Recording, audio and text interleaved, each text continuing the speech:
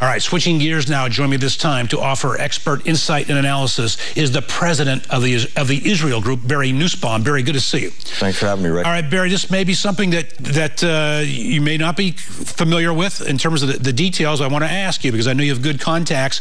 It took President Obama 2 days to congratulate Benjamin Netanyahu after Benjamin Netanyahu won re-election, but it took President Obama 2 hours to call Netanyahu and inform him of a nuclear deal being agreed upon with Iran.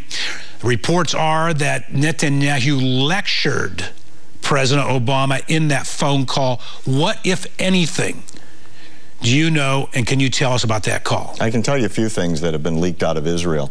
The Prime Minister of Israel is furious, feels betrayed, and feels that Iran has won everything they wanted from the United States and the P+5 in the negotiations. I spoke to a captain in the IDF this morning. His father's a general. The Israeli Defense Force. Yes, Israeli Defense Force. He said to me, Barry, we're screwed. Iran is getting nuclear weapons. They're in panic right now in Israel. They are in panic. When I hear that, Barry, first thing that comes to my mind is we can expect some sort of military action by Israel, perhaps in concert with Saudi Arabia and others at some point in time. Care to comment? No one knows what's going to happen. As we talked about last week, the wild card is the U.S. Congress. The Congress is highly bipartisan opposed to the deal. They're insisting on congressional oversight. There's a bill that's going to be pending in the Senate that's going to be taken up next week, the Corker-Menendez initiative, that is going to insist that Congress gets to debate taking the sanctions off. The position in Congress is this is an armament agreement, and therefore Congress gets oversight. The president cannot act unilaterally. What, if anything, what sort of leverage, I should say, if any, does Israel have in undoing this deal? Would it be as you described in Congress? Yeah, I think Israel's only option besides going it alone is the hope that the American Congress that has shown so much support for Israel and our other Middle East allies will stand firm and insist on their congressional oversight, responsibility, and authorization to approve any treaty.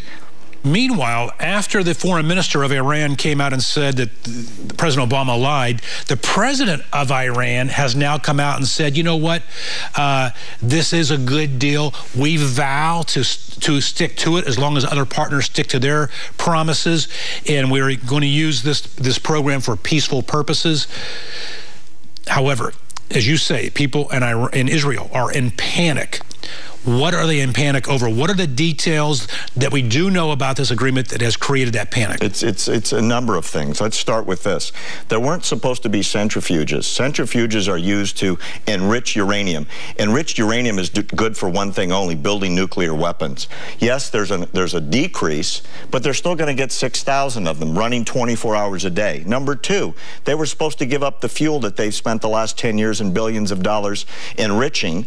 They're not giving up any of that. Number three, in the White House briefing yesterday, the president talked about closing some sites. Iran says they're not closing any sites. And here's the kicker. All of this is dependent on the inspection unit of the UN to enforce this deal. That's the IAEA. Every week during these negotiations, Rick, the IAEA has said Iran is in non-compliance with almost all the existing inspection requirements. In other words, all the deals that are in place now, they're in breach of. So how can we expect, the United States expect, Iran to comply where they've been in non-compliance for probably a decade, building secret plants, secret enrichment facilities, secreting their fuel sources, and so on? I don't understand where the belief that this is going to work is coming from. It sounds awfully naive, to say the least. Now, Netanyahu has come out and said that any final deal must include Iran's, quote, Iran's unambiguous recognition of Israel's right to exist. Do you believe Iran will ever do that? Well, what's really curious on that exact point, the head of the Iranian army 3 days ago said, the absolute destruction of Israel is non-negotiable and will stand. That's our responsibility. So we're making a deal with a country that says one bomb will destroy Israel. What kind of one bomb can destroy Israel? There's only one kind of bomb that does that. That's a nuclear weapon. So This week, during the negotiations, while Kerry is with the foreign minister of Iran in Switzerland, they're proclaiming they're going to destroy Israel as soon as possible. All right, listen, Barry Nussbaum, it's a troubling story. President Obama's legacy is on the line here. That's what's important to him, unfortunately, while lives and security are important to everyone else. Barry Nussbaum, founding member, president of the Israel Group, thank you for joining us. Thanks for having me.